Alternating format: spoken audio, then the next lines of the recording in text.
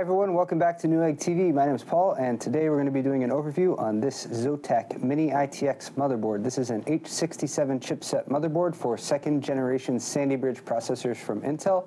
The model number is H67ITX-C-E. So let's start right off with an unboxing and see what sort of accessories are included. You get, for starters, 4 yellow serial ATA cables. You get a couple Wi-Fi antennas because it does have Wi-Fi built in. You get an input-output shield for the back of your case. You get a USB 3.0 PCI bracket with an internal 20-pin USB 3.0 header. You get an adapter here for DVI to analog VGA. You get an extender for your ATX 12-volt CPU supplemental power plug. So if your power supply does not have a long enough cable, you can use this to extend it in order to reach the motherboard. Finally, get a ZOTAC quick installation guide in black and white. Also the ZOTAC user's manual. And of course, the all-important motherboard installation driver disk. You should head over to the ZOTAC website to see if they have updated versions of this, but keep that on hand for your build.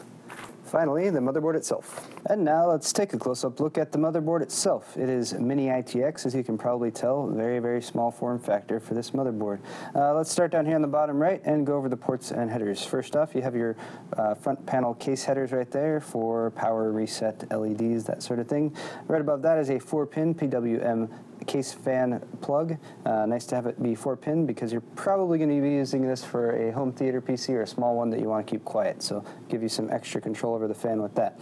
You have a 24-pin motherboard main power connector. Above that is a COM header. Next to that is your memory slots, and this supports DDR3 DIMMs, and it supports dual channel speeds of 1066 to 1333 megatransfers per second.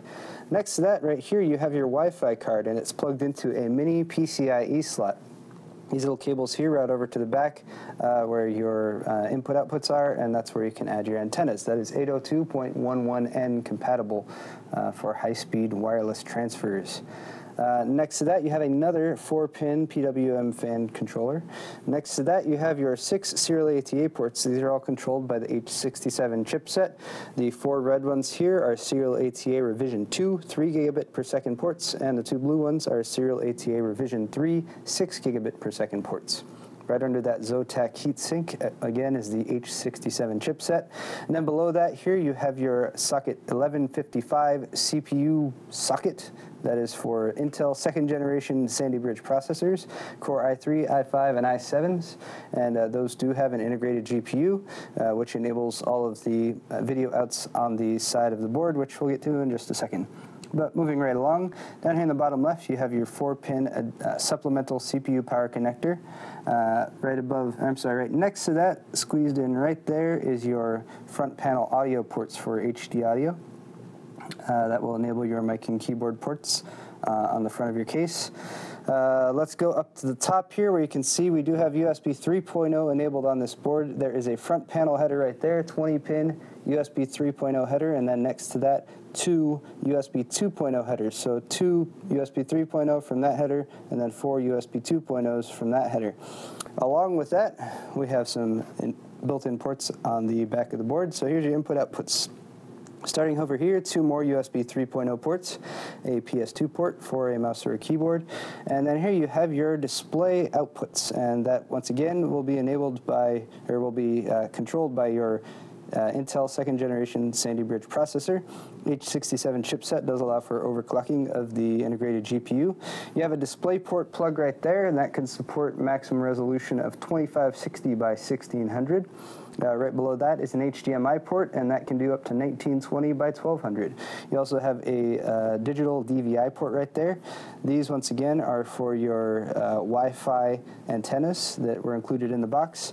Down here you have an additional eSATA port, and that is serial ATA revision 2, 3 gigabit port.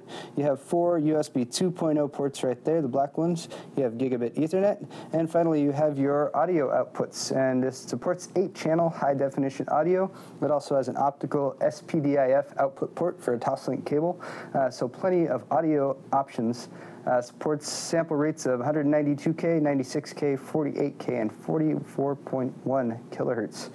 So plenty of audio options. So great here for, especially for a home theater PC, because you're probably going to want to connect to a high-definition audio receiver. And lest I forget, and thanks to cameraman Danny for reminding me, we have this orange port right here, which is a 16-speed PCI Express port. So not only do you have the video capabilities of your Sandy Bridge processor, but if you want to, say, upgrade this to a gaming machine, you can plug in a PCI Express video card right there.